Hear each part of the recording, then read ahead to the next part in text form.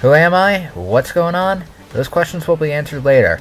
For right now, Kit Pitt and Sean Angel take the green flag for HARC's first race in about 2.5 years. First lap's gonna go to Sean Angel. He and Kit Pitt have quite the history together.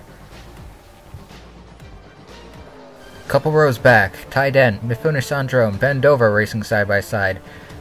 Dover doesn't give the 83 any room, and the 83 washes up into the 06 and collects Luca Brovac in the 3. We're currently on board with Luca. He'd actually drop out of the race. Luca's been a HARC regular for the entire time, so that's really unfortunate. It's Angel, Pitt, and Max Chan on the restart. Now, time to get into what's going on. HARC's been inactive for a couple of years. However, officials have been interested in bringing the series back one more time. Whoa, Nozomi takes them 3 wide. In any case, they're trying to test out whether or not the fans are going to like it, so they're putting on an exhibition race here at Flat Rock. These cars haven't been used in a while. They've been sitting in storage, and Max Chan hasn't competed in HARC since 2016, but he's sure putting on a heck of a show as he takes the lead coming to the caution. We're following James Silverfox in the 27 here, former regular and race winner actually. He gets together with Mike Doan, who almost won the championship a few years ago, and they wipe out Mark Nutt in the 0. Nutt is unfortunately done.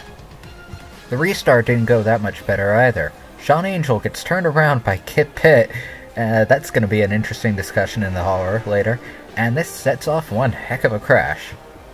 Pitt slides across the infield, almost gets turned over by Brandon Crasta.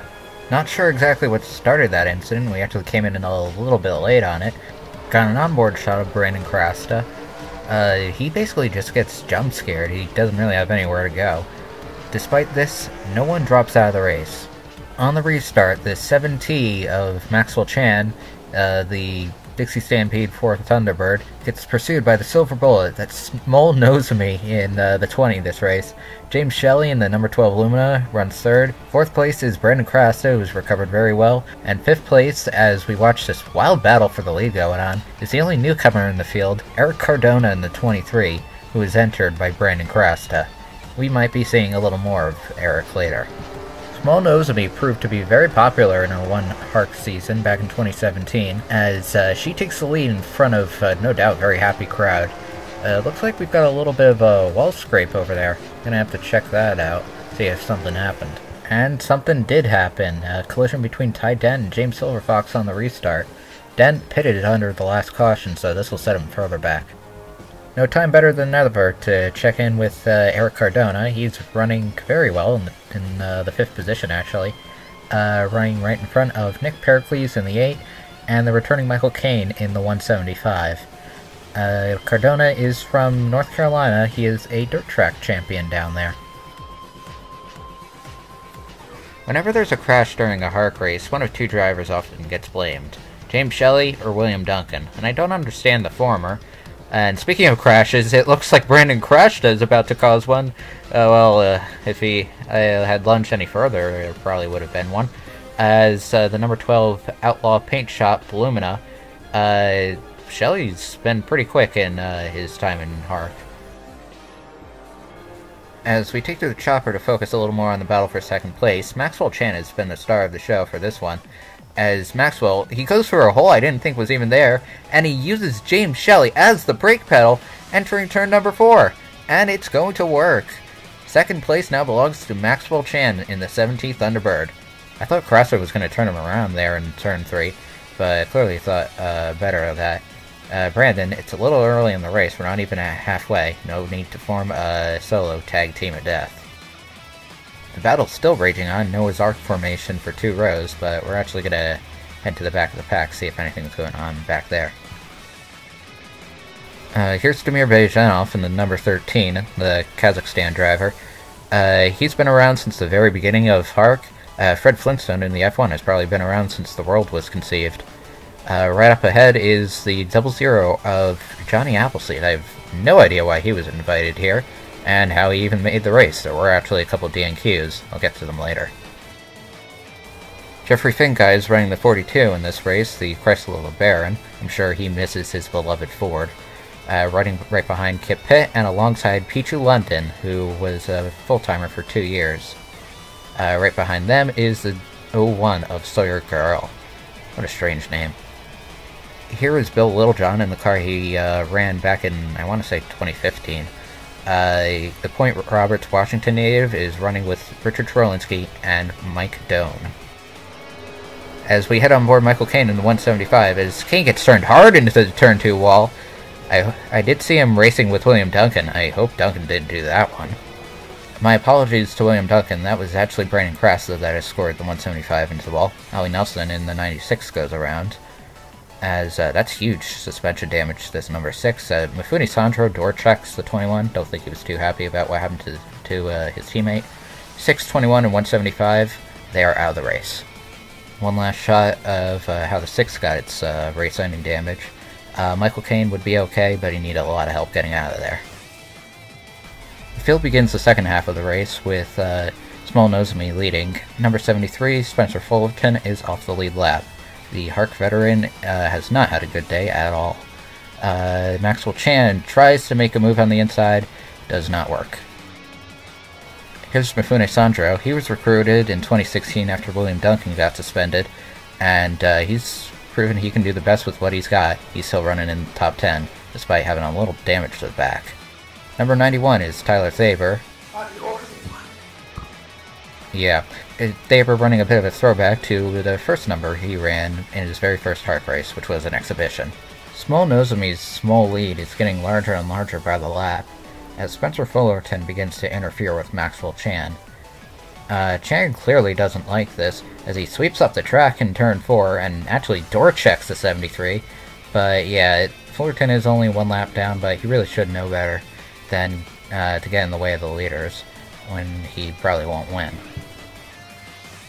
Spencer Fullerton is still battling Maxwell Chan. It's been about 5 laps. Chan seems to have the advantage now, as he sweeps ahead of the 73 Firebird, and leaves him to be James Shelley's problem. Oh, not quite. Yep, there he goes. Nick Pericles spent his time away from HARC grenading motors, which is funny because he blew one up in practice, but he was still able to make the show, unlike our 3 DNQs, Chris Washer, Prudy Littlejohn, and Andreas Allen. 5th place for Pericles as he runs behind Eric Cardona. Here's Eric Cardona running right up ahead and pursuing James Shelley. You can see in 6th place there, the number 69, Bendover. Not sure if that's the 2013 Bendover or the new protege of Scott Roush. We've got about 10 laps to go. Here goes Small Nosemi up the track, and Maxwell Chan has a bit of a run. Not going to do anything with it in 1, but in turn 2, surges to the inside. Here he goes for the lead. It doesn't look like it's going to happen in 3, not yet. 1 lap later, Chan tries again, surging in front, and here he goes. Huge run again off of 2. Seems he found a sweet spot there or something. And another lap has passed. It's coming to start lap 93. Maxwell Chan takes the lead, but in true Maxwell Chan bad luck fashion, we have a caution. It's pretty clear Jeffrey Finke doesn't like turn 3. He barrel rolled it during post-race last time we were here, and he goes around off the front of Kip Pitt. Ty Dent, no brake usage as he piles in. A little bit of damage to the 72 of Mike Doan. Here come the leaders. Coming to take 2 to go in HARC's first race in 2.5 years. Maxwell Chan has Ty Dent right behind him. Maxwell Chan's going to need one heck of a jump. Pace car's off, here we go, 2 laps to go. As Chan runs up the track, he runs wide. Here goes Ty Dent, he's 3 laps down, I'm not sure what he's doing. Small Nosemi finds a window, and here she goes, coming to take the white flag, as Dent gets spun off the front of the 7T. The 20, the Silver Bullet. Small Nosemi. James Shelley is a little too far back, I think. He's got a bit of a run, but it's not going to be enough. Small Nosemi will win in a wild finish here at Flat Rock. Off the front bumper of Maxwell Chan. I'm not sure if Ty Dent would have cost him the race if he hadn't turned him around, but yeah, Nosemi definitely had a great window to make it on by, but Chan dumping Dent into the wall definitely confirmed his loss. One last shot from the chopper cam. I have no idea what Ty Dent was doing there. He was known for doing dumb stuff in his 2 years in HARC. I much would have rather preferred his brother TJ. Remember, TJ Dent won a race in a wild finish against Chris Washer at Motegi. It's Flat Rock, so you know there's going to be fun games after the checkered flag, as Nick Pericles gets turned around by Dick Trolinsky. What is Maxwell Chan doing? Chan, oh my goodness, he is not happy at all. I think he's going after Ty Dent. Dent, I'm not sure where he is. Actually, I think Dent's back there, so just missed him there. So Chan, as he heads towards the pit lane, he seems to be going down into the F1 car, Flintstone, and guides Flintstone towards the pit wall. Chan rests against the pit wall now. I think he's waiting for the 83. 83 car bumps the 91 out of the way and bails for his pit stall so he can get the heck out of there. As we've got a cockpit shot of Maxwell Chan here. As there's the 83, I think he missed him because of the 007 of London getting in the way.